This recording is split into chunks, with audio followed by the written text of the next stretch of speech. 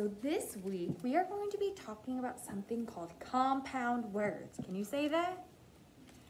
Compound words are when you take one word and another word and then you put them together to make a really big word, okay? Sounds kind of crazy. So let me show you what I'm talking about.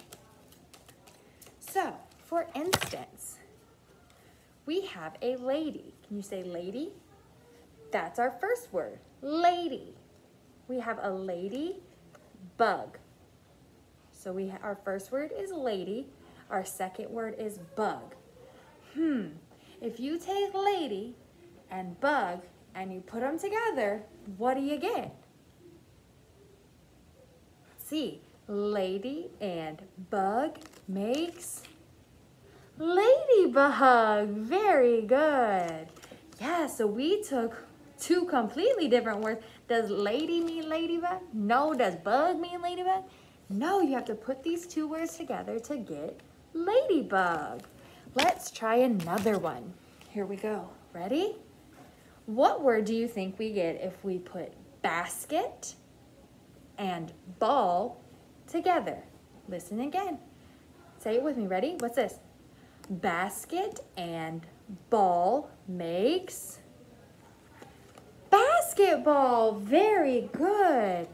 So we took two words, basket and ball, put them together and got basketball. Very good. All right, let's do another one. All right, dragon and fly. So our first word is dragon. Our second word is fly. What do you think our compound word is going to be?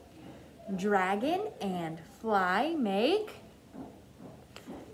dragonfly. Very good. Let's say that together one more time. Ready?